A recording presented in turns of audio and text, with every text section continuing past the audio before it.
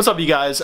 This is just a quick little video on how I do things to make it a lot easier on myself to edit music videos. It's a real pain to do if you have a bunch of clips. I think I had about 10 clips on this music video that I'm about to show you. What I did the little shortcut to. One thing to keep in mind that you want to do when you do film like a band doing their music video and stuff is have them play to the song that you're going to mix to. It makes it a lot easier to do it that way, that the song's already recorded, of course. Just make sure, you know, they play along to that song. So what I have here is all these cuts, as you can see, I've made, and I just actually found an easier way to do it in Adobe Premiere CC. Much easier way than doing this whole, you know,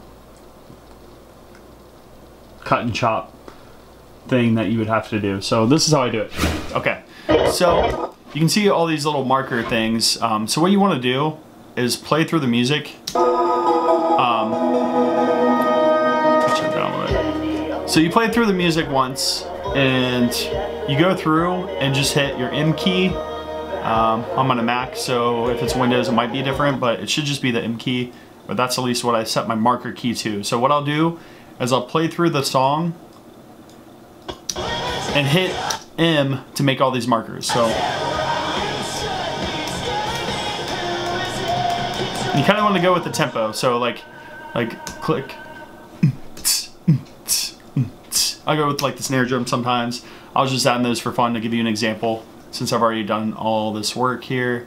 And what I found, this quick little thing that I found, was on a Mac, if you select all the clips that you want to, well, I think it did everything. Yeah, the only way I found to do it is to do everything. So,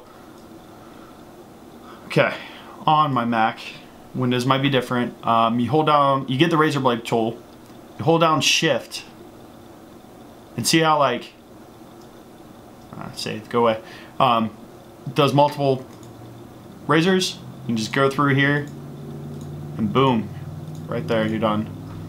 So then, after all that's said and done, there's another way you can do all this stuff too, with multiple cameras and stuff like that. And I'll have to replace the audio because, as you can see, all these cuts here, but and all this stuff, garbage. So do all your overlays and stuff like that, and put your music on again afterwards.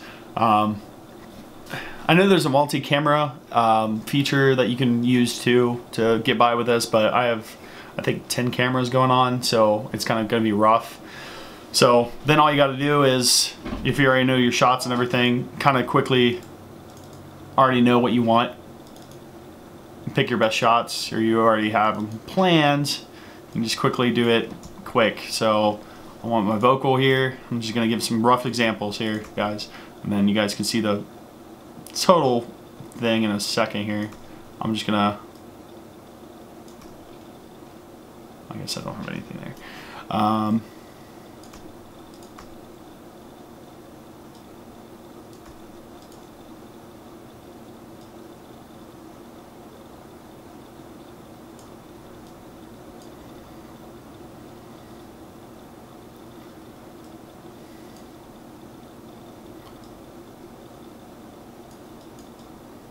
Alright, this is a quick example, so, and if the video looks like crap, don't mind it, I'm working on it. But,